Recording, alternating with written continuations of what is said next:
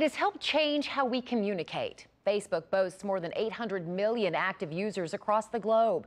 But now some North Texans will have a hand in changing one of the most important social tools of our time. CBS 11's Arzo Dost explains. At UT Arlington, students often meet face-to-face to discuss an academic phenomenon.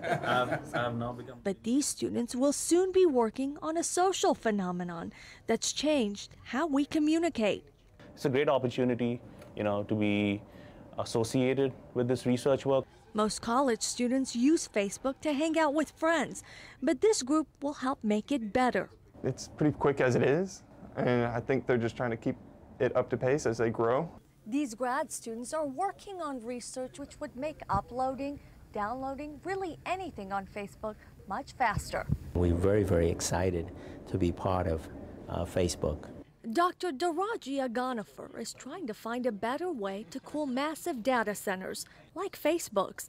He says data centers account for roughly 2% of all U.S. energy use, enough to power a couple of cities the size of Austin for most of a year. You are able to put more servers, which means you can get better information or more information, more data.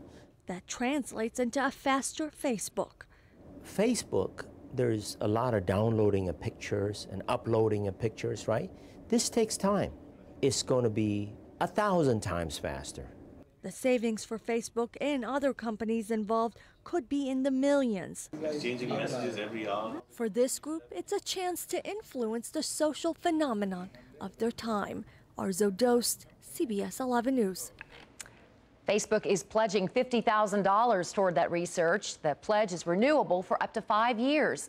And by the way, Facebook is just one of 15 companies for which UTA will be doing research. Other data heavyweights are Microsoft, General Electric, and Bloomberg.